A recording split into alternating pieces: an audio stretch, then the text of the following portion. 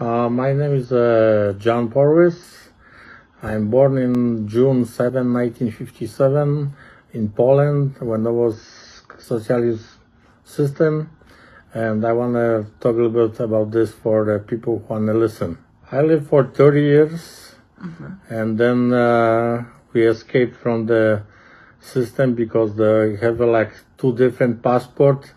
One type of passport is for the communist countries, and they don't give for the regular people the passport to go the West countries. So the only way to go out is to buy like vacation. We bought vacation in Greece, and that's why we go for vacation and we never return to the country. 1981, the people like don't want to comply with the communist law, and they organize the independent union, working union. Solidarity. And the Communist Party make like martial law for 3 years. And there was, like army on the streets, the police, special police and things like this. Is police, blockade from 9 o'clock in the evening to 6 o'clock in the morning. You cannot go anywhere. So let's say like people want to buy the bread. They have to go to stay in huge lines, but when the police come, they try to escape because they arrest you, you can pay penalty or they put you in a jail. In that time and before, there was nothing in the store except the, vinegar and tea.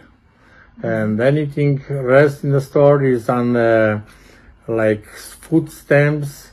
So if you can believe that you have like 5 pounds of any kind of meat for the month, for the person, for the other person, you got like 15 gallons for gasoline for the whole month. Wow.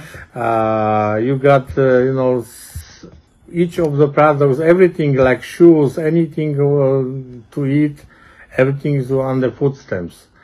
And even if you have those food stamps, you still have to stay in the big lines to buy it because there's nothing in the store, or they doesn't deliver enough food for everybody. And at that time, I was working in the coal mine. I have the paper who let me go out of those, police hours. And I'm coming back from the work. It was 2 o'clock in the morning, and the police arrest me. They took me to the building, the main police building. They tried to beat me. Then in the morning, they took me to the court.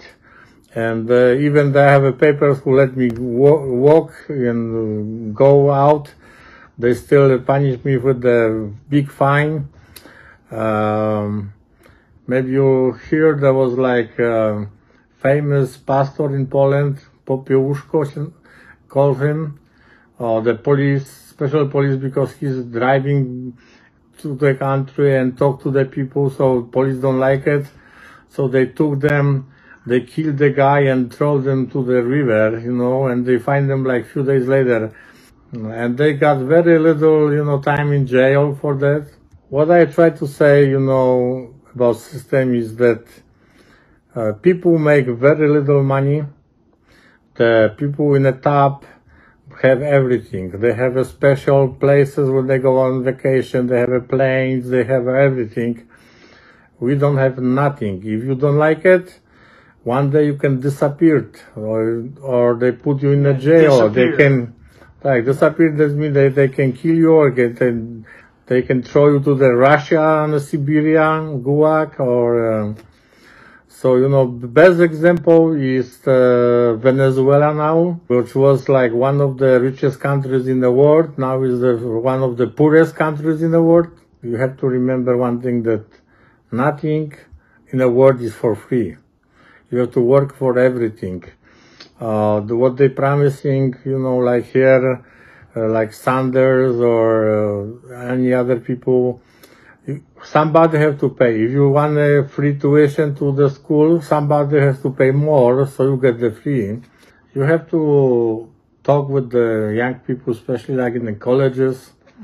a lot of teachers is in like on the left side, and they're not supposed to be teacher, because teacher is supposed to be like person who is not involved in politics, or because it's like this, the right side people supposed to go to the colleges, schools, and teach the young people how looks the true about the socialist system. Well, my last word is, when I came here, I was 31 years old, and I like the system. I experienced everything on my own skin and my family, and if Poland will system not change in '89, I will probably never see my family again.